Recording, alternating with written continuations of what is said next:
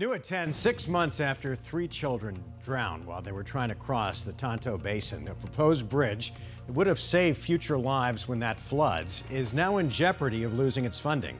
Team 12's Michael Doudna joins us now with the reasons why. Michael? Guys, the state Senate says they're ready to end this session. However, their counterparts in the House say they're not quite ready yet. And bottom line here is that the bridge that so many have fought hard for, well, could be stuck in limbo.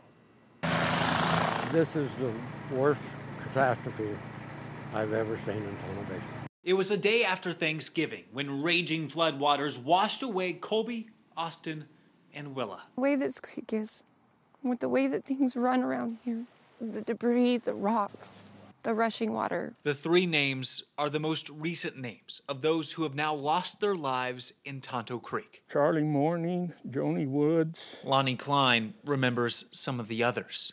I can't remember Mike and Tim's last name. For years, those living near Tonto Creek have pushed for a bridge to save lives. The measure getting bipartisan support this session, but then the coronavirus pandemic put everything in limbo. If we sine die, then this legislative year ends, all bills are dead. And it's disappointing to me that I hear that they have the votes to go ahead and sine die. What the legislature will do here is unknown.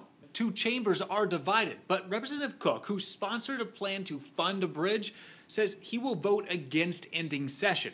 But if lawmakers adjourn, building a bridge will need to wait once again. So we got to get this done because it's only a matter of time until, it's someone that you know or someone that I know that drowns in this creek again. Now, the state is not the only option here. You could also see funding come from the feds. Senator Sinema herself has tried to push this process along. However, when a bridge would actually be built, well, is still in limbo. We're in Phoenix. Michael Doudna, 12 News.